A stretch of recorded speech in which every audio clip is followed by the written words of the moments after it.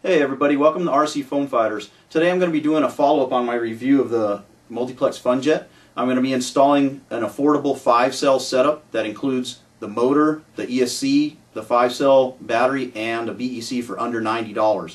So let's go ahead and take a closer look at the components and how the installation went. First we'll look at the motor. I put the old motor that I had in the plane next to it just for a size comparison. The original motor I had in there was a 28mm motor. 2350 kV Turnigy motor. The new motor is a 36mm motor. It's quite a bit larger and it puts out a lot more power. It's a 1450 kV motor capable of running on up to 6 cells. I'm going to be running it on a 5-cell. It's rated at 1600 watts. The other motor that I had in it was rated at 480 watts, but I think I ran it as high as 650 watts. So this should be quite a big difference in power on this plane. It's also going to be able to turn a bigger prop, which is what I'm going to need to get this plane to go really fast. I'm going to be running a 7x6 sport prop on there, as opposed to what I was running before was a 6x4 sports prop with the smaller motor. Okay, next on the list is the ESC. It's a HobbyKing 90 amp ESC that has a 100 amp burst rate on it. And next to that, I've already got the BEC installed. It's a Turnigy 3 amp BEC that has a 5 amp burst rate on it. Basically, you just solder 2 wires from the BEC onto the leads of the speed controller, the positive to the positive and negative to negative. I had to make a short extension on the front so that it would reach the battery okay. And the battery, these are new batteries that just came out from Zippy. They're Zippy Flightmax 2200 milliamp 40C batteries. These batteries are rated at 88 amps constant draw, and they're 50C on the burst, so they're over 100 amps on the burst.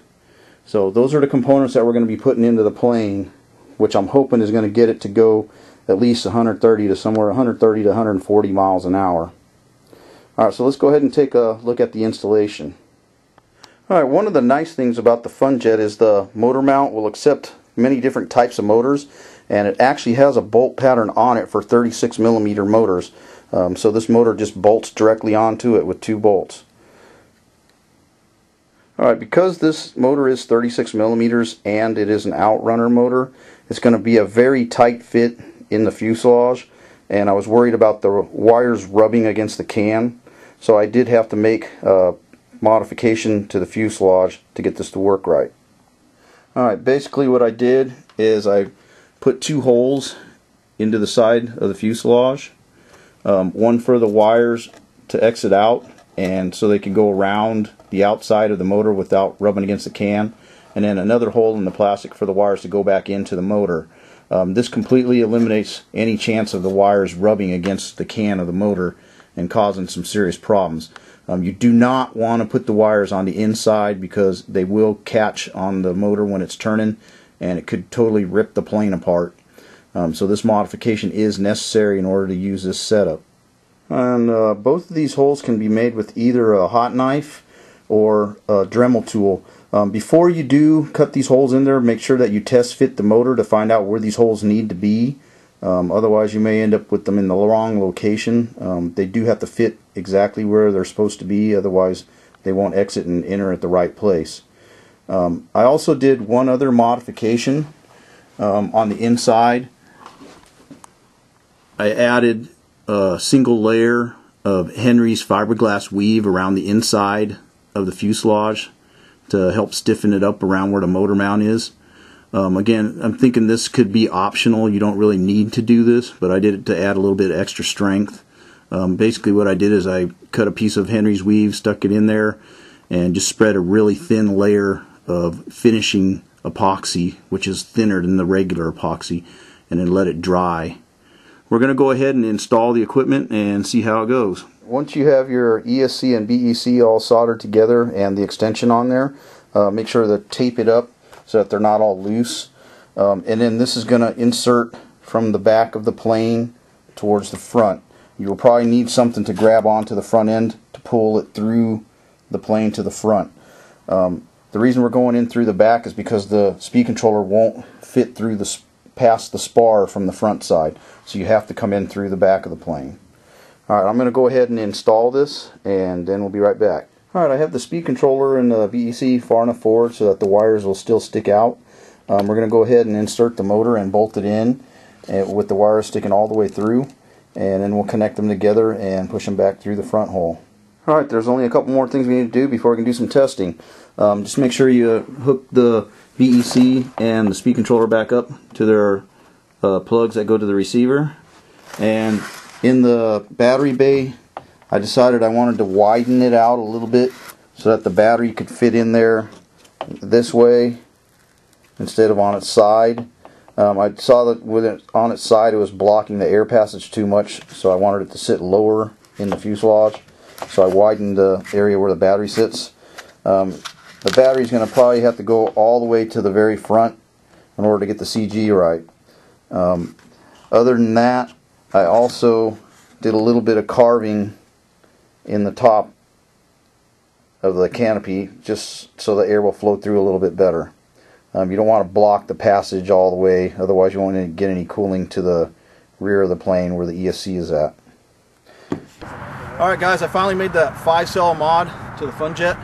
I took that 1600 watt motor that was on the Monster and put it in the FunJet, and I'm running off a 2200 40C 5-cell. I checked it, and it's pulling 85 amps and putting out about 1499 watts. I got a 7x6 sports prop on here. We're going to see what this thing does. You guys ready? Yep. I don't know if I'll be able to track it, but I'll try. If the timing's right, I might have to change the timing.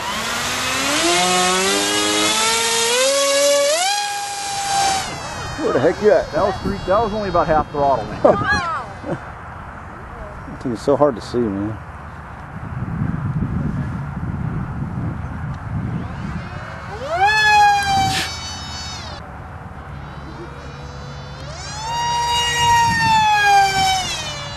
Thing looks like it's cruising there.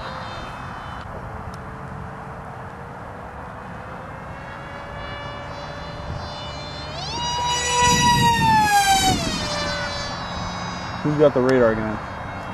Man, that thing's impossible to film, dude. I don't know if I can get it low enough or not, Joe, but...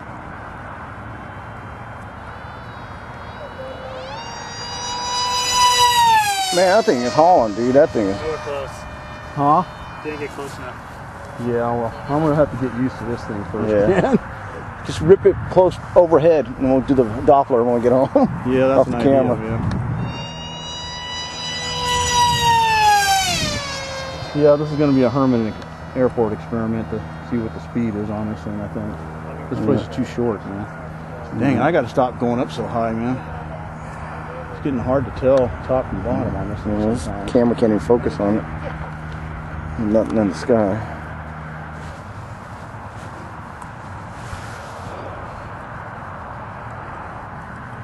Where are you at?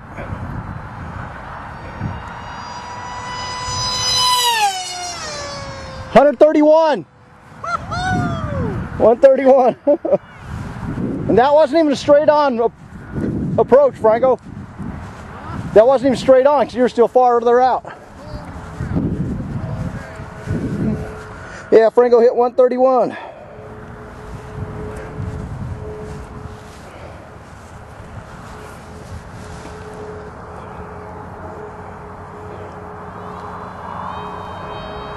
Man, you keep going farther and farther out. What's up?